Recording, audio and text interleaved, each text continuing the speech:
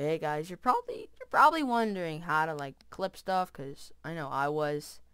Today I'm gonna show you guys how to clip stuff on Windows 11 and how to get the software and everything. So you want to download GeForce Experience, right? It's pretty easy to download.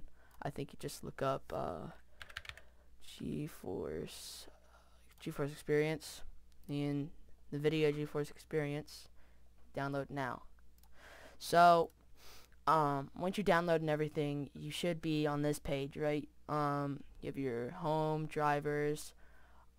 So you want to go to settings over here, and you want to go to general, and then you want to come down here, and this should be off, but I'm not going to turn it off because it'll stop the recording. But this should be off, and you turn that on.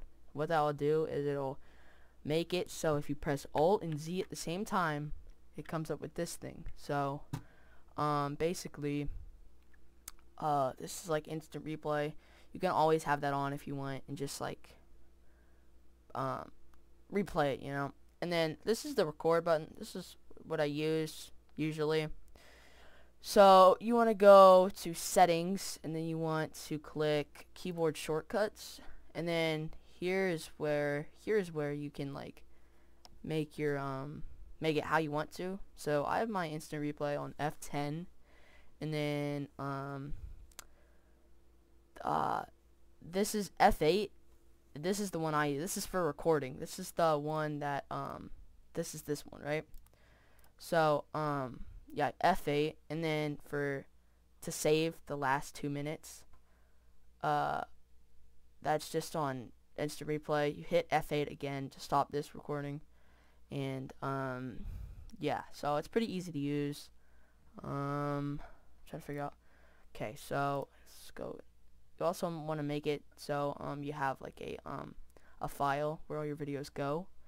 That was a big problem when I first started. So yeah, just make it a file that is easy to get to. And also I know when I started my channel, I had my audio like really cooked. It was like 30% with no boost, so you can barely hear me, right? So you want to change that too. And then what's this? You can also make it so like your instant replay, how long you want it. I have mine on 2 minutes. If you put it on 5 or 10, that'll just take up memory. 2 minutes is the perfect length. You don't want to go anything over 60 FPS. I don't think you can, but yeah, you set your bitrate, whatever you want. I have it on 50. But yeah, it's pretty easy to use. You just hit Alt and Z at the same time, and it comes up. So yeah, you can screenshot, do all that stuff on here. But yeah, it's gonna wrap up the video. Hope you guys enjoyed. Have a nice day.